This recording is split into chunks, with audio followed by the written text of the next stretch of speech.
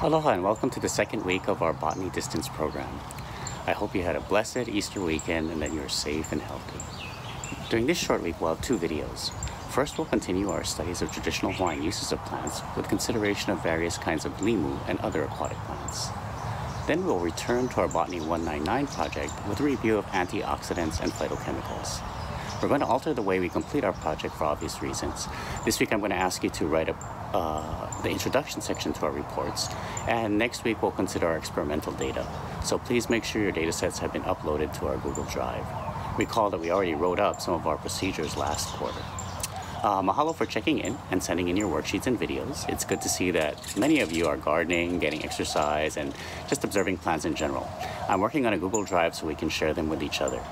There are, however, a number of students that haven't checked in and are falling behind, and I'm getting worried for those guys. So please reach out to others in your period and in the class and see if they need any support or help, and I will also reach out through remind.com and the counselors. Okay, so back to taking care of all these plants back here. Talk to you soon. Maybe I can organize a live meeting on Zoom for each period next week. I'll try that, and I'll let you know. Ahui ho.